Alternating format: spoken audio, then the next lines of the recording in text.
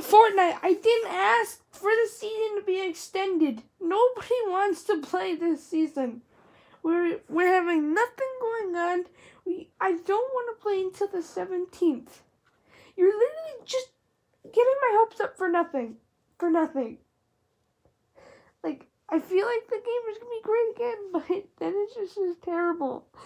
Like, stop. I want to play the new season. I don't want to wait 3 months to play a season that I've been waiting for 4 or 5 months.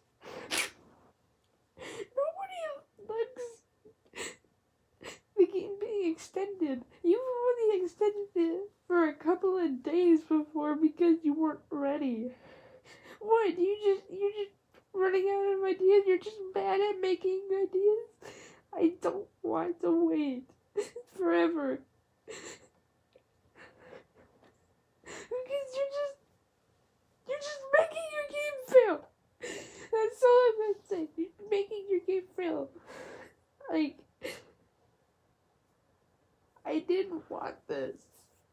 I wanted the season to be over with. Not wait 11 days, 15 hours, 2 minutes, and 30 seconds for the live event, and then wait until the 17th, which is in 2 weeks.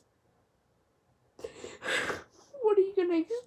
If you're going to extend it, just extend it. Just have it as long as you need the entire season. That way people don't get mad at you. It's just because you want to piss off your community.